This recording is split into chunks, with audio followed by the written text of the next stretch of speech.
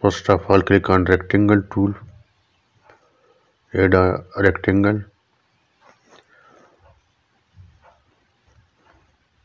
Now click on interactive fill tool, click fountain fill. Now select a color for this node.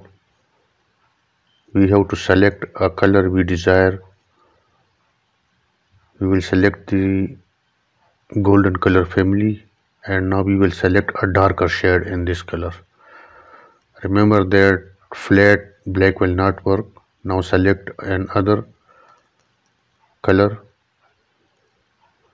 select again the same color family and add another shade. It must be very dark.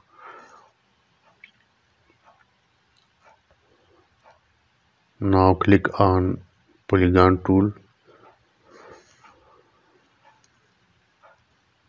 add 6 nodes, 6 corners, create a polygon.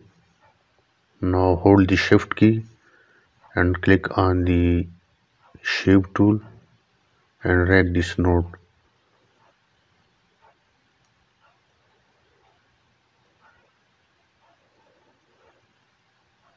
Now convert this node to curve, make it smooth node. Now click on this node and convert it to curve and make it also a smooth node.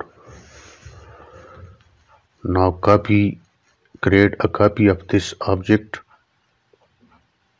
We have to create a smaller in size.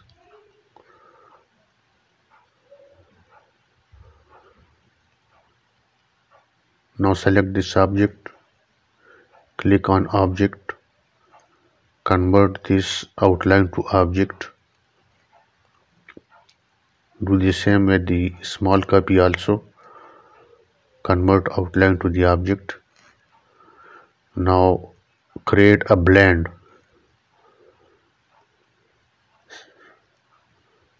Select the blend, drag the object and create a blend. Now create 150 objects of this blend.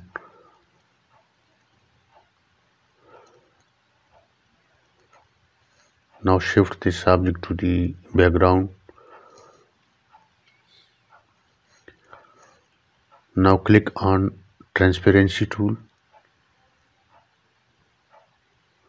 Select color dodge effect. Now change the colors from here. With every click the color will change.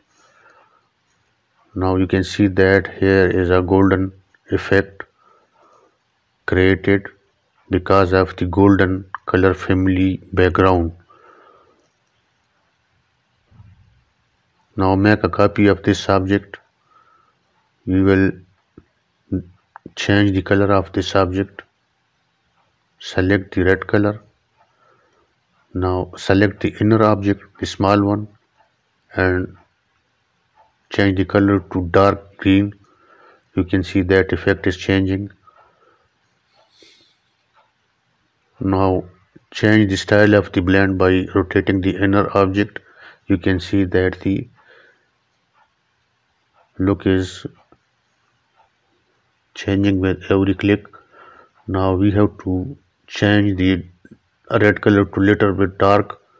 You see that it has been changed. So by the help of this color dodge we can create objects like these.